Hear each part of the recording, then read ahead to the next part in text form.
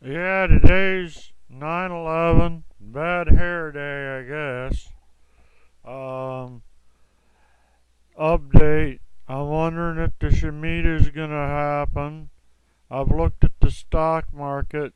Most stuff this morning about 11:30 was all down, but nothing major like 0.1% or 2 or whatever.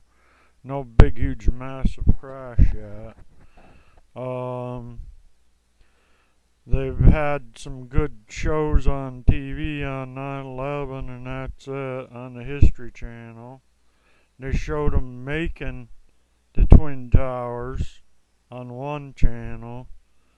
They're finishing building the concrete walls for the tower walls. Had the crew singing as they were going up to the top floor to finish it. That's it. I just figured I'd do an update on 9/11. I got back yesterday from the VA hospital.